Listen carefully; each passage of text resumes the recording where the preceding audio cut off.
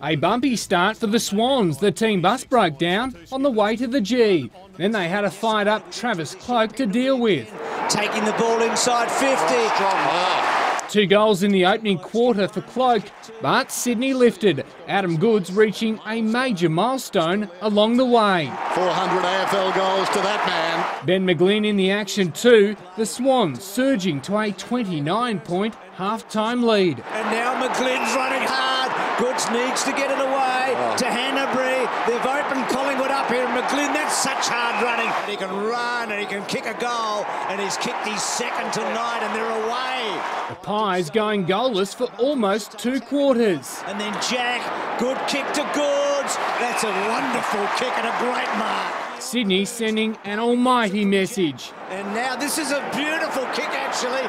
Now this could be very exciting. Jetta at full pace goes bang. Yes!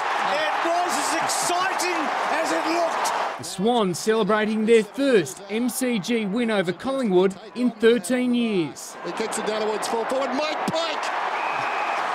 About to say, kicked at the best contested mark in the game. But the victory was overshadowed by an alleged racist taunt involving Goodes in the dying minutes. The incident seeing one Collingwood supporter thrown out by MCG security.